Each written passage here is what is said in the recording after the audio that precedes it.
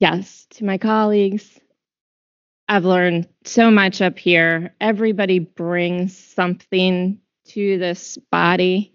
It is, we do have one male colleague who's not here tonight, but we are a female powerhouse and I love it. And we have all worked together in collaboration with the administration. I feel like we have really changed the direction of the city. And Lincoln and your team, thank you for the collaboration.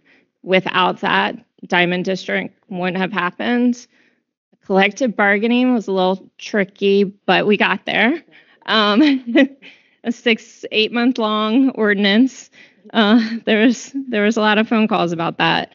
But I'm really proud of what we've invested in our infrastructure. Roads are boring, but we don't have as many potholes as we had 8 years ago.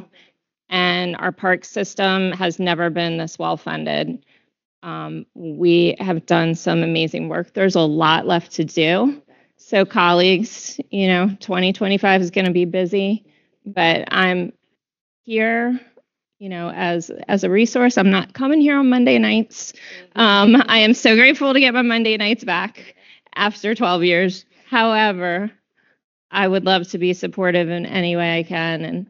And thank you to all of the council agencies, and our teams are so amazing, and we wouldn't be as successful as we are without them.